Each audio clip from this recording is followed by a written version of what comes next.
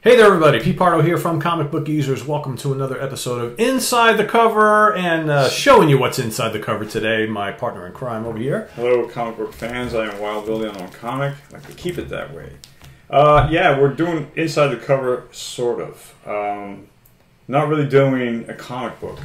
And we're not really going, we're going inside the cover, but I ain't going to tell you shit. Well, because there's so much inside this cover, it'll it's too much. We're doing Epic Magazine. Yeah. This I bought off the stands after I rode my bike into town. Aha, one of those. This is one of those adventures where I went into town for comics and found Epic Magazine, which we had known was new at the time. I believe this is issues from 1980. And what issue or volume number is this? This is number 3. This is a Paul, how do you say it, Galassi? Paul Galassi. Yeah, this is a Paul Galassi cover. And fantastic. Very sci-fi. Yeah. So Marvel wanted to get into the sci-fi adult category because they were doing the monster books like Dracula. Right? And so this was called originally Odyssey Magazine, but lo and behold, Marvel forgot that there was already an Odyssey Magazine out there. So they couldn't use the name Odyssey due to trademark infringement laws. That's right. So they changed the title to Epic Magazine. And I think it's, I forget, I think this went like 38 issues. This lasted like maybe 4 years or 5 years. I think Kirk has all of them. I only have 2. I have this one and I have the one after it. Yeah, I got a couple. But if I had seen more on the stands, I probably would have bought them. Yeah, I don't remember seeing these much at all. So I think this was like $1, $2, $2? $2, yeah, okay. But this one's worth about $50 because of the cover. And I think it's because there's a first appearance of a character in here. But what's cool about this magazine is the purpose of this episode is to show you the layout of how these things yeah, so here you got like the same kind of ads you would find in Playboy right here. Yeah. Oh, yeah. So you got your adult ads, Bic lighters. You can't even see a lighter advertisement. Nothing about smoking cigarettes doesn't exist in advertising nowadays. So you got your index, right? And it'll tell you who all the artists are involved. Yep, so Stan Lee, director Archie Goodwin, James Shooter, editorial. Jim Starlin is one of the artists. Yeah, why do they not even have the artist on this page? No, anyway, maybe it's somewhere else. You would think. Nothing down here. No, it's weird. Lettering, art production. Okay, so on the art production, Maurice Severin, John Tartaglione, Edward Lilstein. Production, Roy Thomas. Lettering. Yeah, interesting. So you have black and white and you have color art. Yeah, that's what's really cool about this one, because a lot of these magazines were just black and white. This mixes both, which is really, really interesting. And the stories, like, they jump around. Like, you might read, like, the first 15 pages, and there'll be a bunch of ads in there, and then the story will continue, like, on page 78. And then the rest of it might continue in the following. Some of these stories are, like, one-hit wonders. Others are continuations. And there's just so much here, and I just didn't have time to go through all this. So let's see. I'm reading on the cover, so it says that New Dimensions in adult fantasy and science fiction featuring Michael Moorcock's The Dreaming City. So Michael Moorcock, of course, the big fantasy writer, or author, I should say. Or adult advertising. There you go. Champagne. That's pretty cool. This almost looks like Elric, right? I believe that's his character's name. It does actually stick out. Right? I believe this is the Jim Starlin art. Totally does look like Elric. Yeah, Lord Elric. Yep. So this is from the Moorcock story. So Elric was his most popular character. So yeah, that explains. But that, very cool. This is what I'm aspiring for in art when I draw.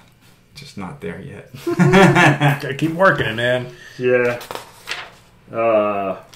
Just, you know.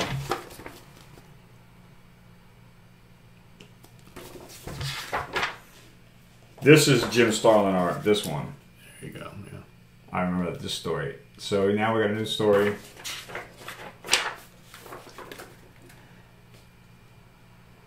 Almost looks like Nosferatu down here. Yeah, totally. I was just going to say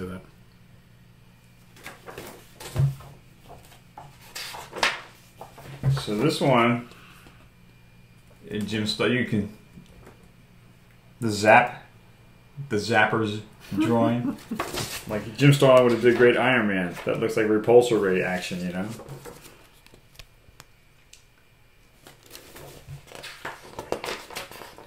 Then you flip to black and white. Yeah.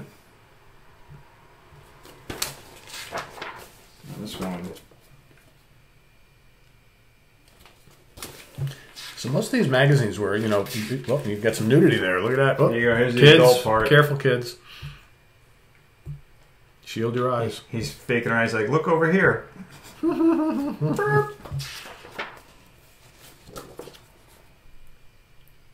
Yeah. I remember the first time you saw Beverly's bare boobs in Howard the Duck black and white magazine. I was like, whoa, look at that. Wow, that's pretty cool. So that's so this is based on this particular story, which is this is Roy Thomas. Roy Thomas script based on a novel by Robert E. Howard. So the guy who wrote Conan. Oh, yeah. So yeah, I'll show you this again. Roy Thomas was big into the work of Robert E. Howard. So a lot Al of the key players from Marvel participated in this. As you can see, a lot of different stories, a lot of different characters. This is, oh yeah. Black and white. Oh, jeez. Wow, that's great. We haven't gotten to the page I really want to show off, but I think I've shown it off before.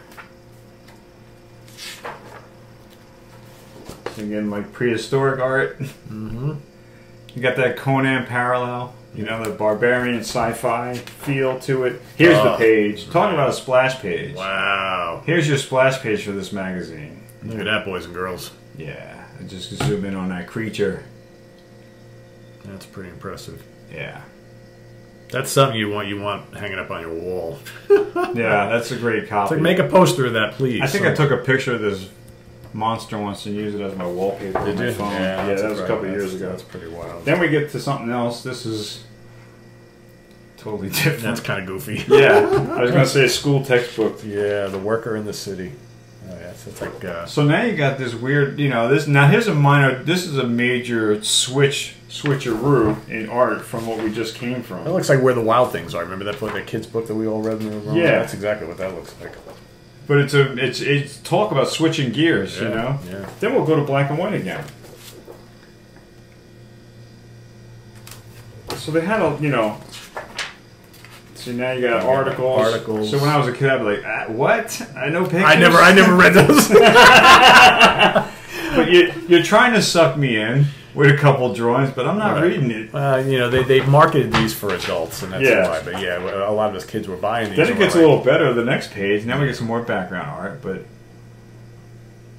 you know, again, sketches that weren't colored in. Yep. But still great art, you know. And these are something you know, it took a while to read, you know. I think this is the continuation of the Jim Starlin story that we saw earlier. This is the part 2 part. What's it called? The Meeting. Yep, chapter 1. What better way to start off a first page with that other than a headshot? I'm like, cool.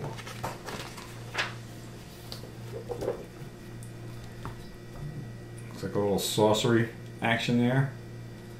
Got the drop on him. A little fight for the gun. A little struggle. A little Pinocchio nose action there. That's right.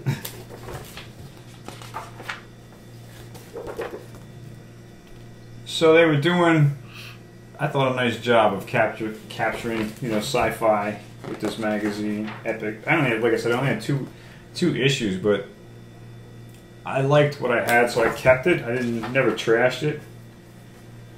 Midnight Summer Dream, isn't that a Shakespeare story, right? A Midnight Summer Dream? Yep. I wonder how perverted this gets. We're going to find out. Oh, more nudity. There you go. This is our rated R episode. Craig, if you're watching, I'm sure you approve of this. Black and white. No harm done. There you go. Oh, look at that. So it's got curves. Yeah. Curves are good. Oh, there you go. I like the nymph. The fairy nymph. How about the eyes, the 2 eyeballs down below there? Yep. But yeah, black and white, detailed art.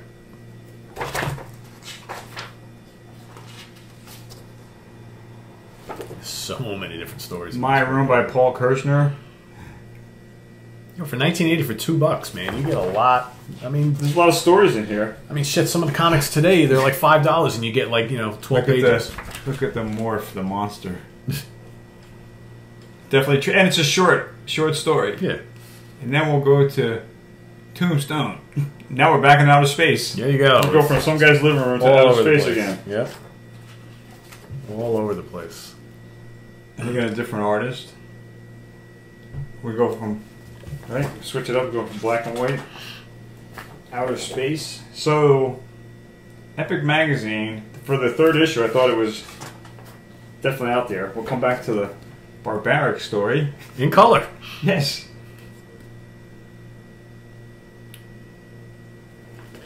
That's pretty cool. So you got a little bit of sci-fi, you got a little Conan action, a little bit of Twilight Zone, like the one with the fantasy and everything. Like the previous bang for your buck. Yeah. I'll show this again. Yeah. It's right there. Cool monster. Mm-hmm. What better way to plug it at the end? Mm-hmm. Epic Magazine if you want to subscribe. And what better way to final last inside cover back page of Yukon Jack. Set in a fantasy scene, right? Look at that. Yeah. You will be fantasizing if you I wonder how much they paid for that ad. I don't know. Not as bad as today's world, I bet. But I'm anyway. just curious. I want to see this the ad page for the subscription. So what do they charge? So please send me 1 year 4 quarterly issue Epic for only $6.95. Wow. Which would have been $8 if you did it at the newsstand issue. Yeah. So you were getting a little savings. Canada at $1, foreign at $2, enclosed is blank. Please check some money or is only payable with Marvel Comics. Wow. Yep. Again, I think it only went 38 issues, so it was done by 1986. I think is when it finished. God, that cover is awesome. Man, Galassi was a genius. I'm telling you, holy smokes. Yeah, that's worth at least $50. Wow, and it's in great condition too. Yeah, this is really cool. This magazine is really cool because they offer it a little bit something different. I love the fact that they have both the black and white and the color stuff in here, which I think is just great. Yeah. And this was originated because of this character in this story. Gotcha. Well, that's it. The Jim Stalin story is the original first appearance. That's what it is. Gotcha. I didn't do my homework to find out what his name is, but you can Google it. So this one, The Dreaming City, which is the Tale of Elric, that was drawn by Craig Russell, written by Roy Thomas. So Roy Thomas had his hand in most of this. Oh, look at this TDK metal. That's pretty cool.